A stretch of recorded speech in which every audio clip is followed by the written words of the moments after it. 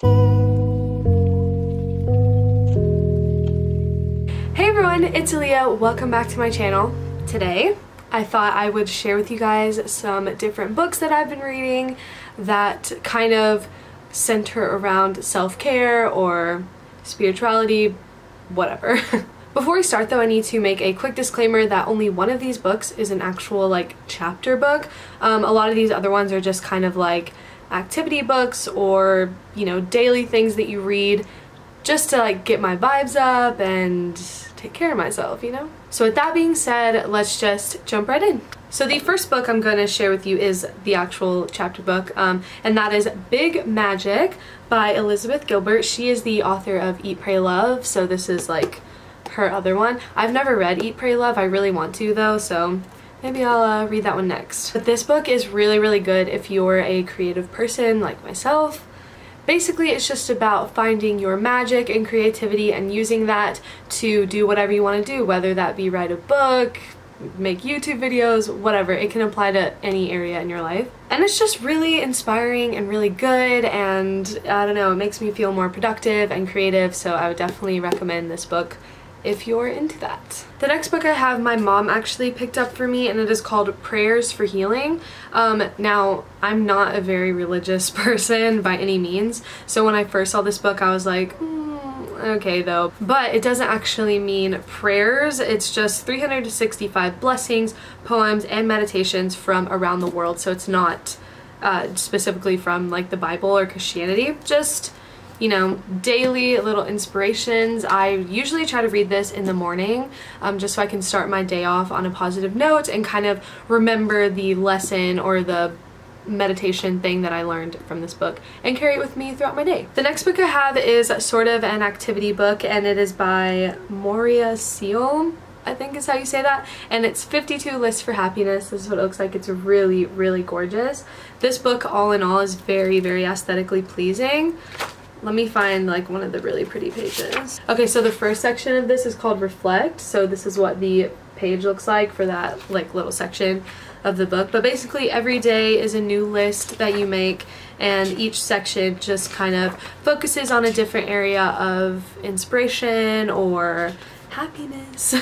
So the different sections are Reflect, Acknowledge, Invest, and Transform. So it's kind of like as you're going through this book and creating these lists, you're also growing as a person in these different areas. And yeah, it does make you happier, and it gives you like little challenges at the end of each list. Let me see if I can find an example. Okay, so for example, this list, I haven't done it yet, but it says list the things about yourself that you don't need to change.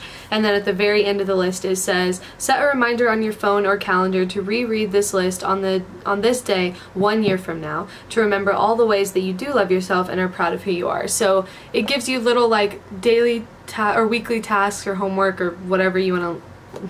So it gives you like little weekly challenges, and I don't know, it's just really fun and super inspiring. The next book I have is one of my favorites, and I'm very, very excited about it, even though I got this like forever ago, but it is How to Read Tarot.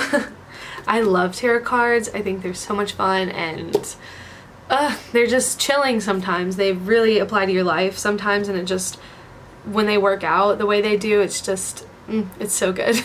I got tired honestly of googling the tarot cards specifically and like reading more general information, so I saw this book at Barnes & Noble and I decided to pick it up, and it is really, really cool. It has every single tarot card in it, which is super fun. Let me show you like the index. Okay, so it shows you like where to find each card, and when you actually do go to that card, oh my god.